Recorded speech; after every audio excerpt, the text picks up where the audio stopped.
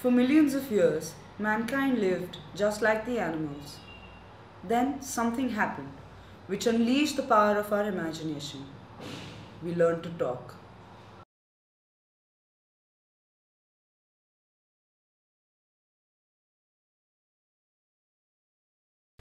And yet, every day we find new ways to butcher, murder, and rape language while we're talking.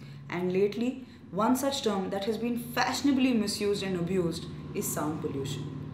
I'm sure most of you must have noticed that while the starting credits were rolling for this video, there was no sound, right? If somebody was sitting next to you and watching this video with you, what would you say to that person? Hey, check for sound, check for volume. Would you say check for noise? No, right? Then why use the term noise pollution? Why isn't anybody using their common sense and raising a flag on this term? Why aren't, and I have seen people using this term noise pollution on status updates, on Twitter, in news articles. And I'm sure, like by now, looking at the state of affairs, I'm sure it's probably printed in some textbook as well.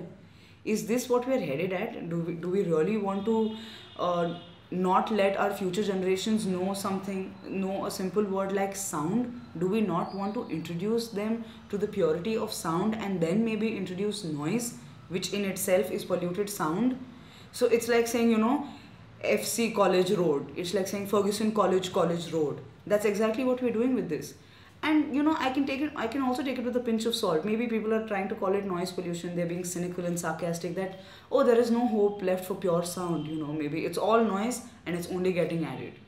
But then maybe then we should start saying smoke pollution as well. Maybe we should start saying sewage pollution as well. But instead, we still continue to say air pollution and water pollution.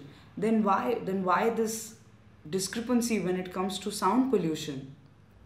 So I think my episode today is basically a request to all of you that please start using the term sound pollution so that we create a sensitivity to sound and not to noise.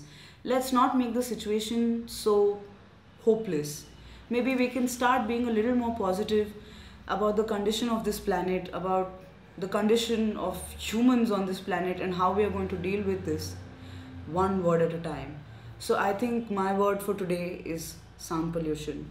Let's see if I can come up with more words. I'd like to present more pieces like this.